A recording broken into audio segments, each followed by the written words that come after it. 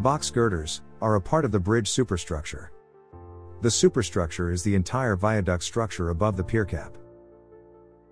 A superstructure includes the rails, rail pedestals, parapets, blisters, etc.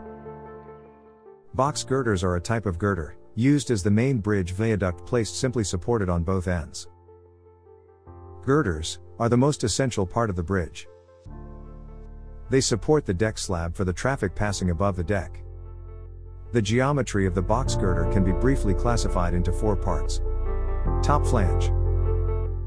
The top flange is the upper part of the box girder that double serves as a deck slab. The top flange is the surface of interaction between the vehicles and the girder. Bottom flange.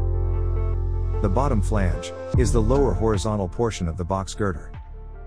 This part, as you can see, has most of the post-tensioning cables fixed to it via an anchorage block. The bottom flange becomes thicker at the ends of the viaduct and remains constant throughout the mid-segments of the span. Webs. The webs are the vertical members of the box girders. They may also be inclined and made up of composite material. Cantilevered flange. Cantilevered flange portion is the outwardly protruding member of the box girder. Their section gradually reduces towards the ends. The diaphragm. A diaphragm member is an additional structural concrete wall, constructed at the end segment of the viaduct laterally along a bridge spans on both sides. Rail plinths are the elongated precast concrete members that support the steel rails and their attachment accessories. To avoid rebuilding rail plinth frequently, and having to disrupt the operational traffic, they have a design service life of about 100 years.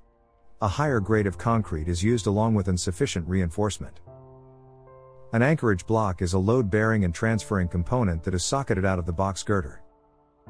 They provide a strong sitting for post-tensioning cables and transfer pre-stressed force from steel strands to concrete member directly. They also prevent concrete bursting or crushing under extreme loads. Post-tensioning cables are used to stress the segments of the box girder and keep them in place. The cables are arranged in a grid pattern at the ends of the bottom flange.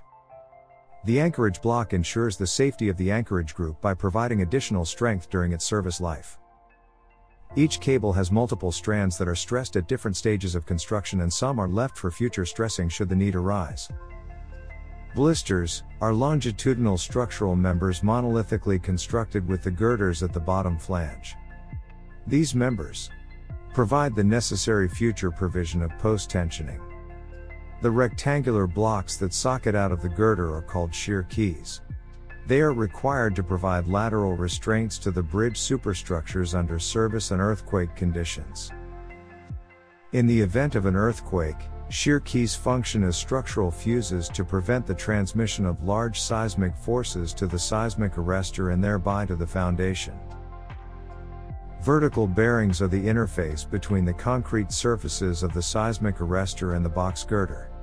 They are placed at the notches in the end segment and vital in preventing concrete rupture during seismic or lateral impact with the arrestors.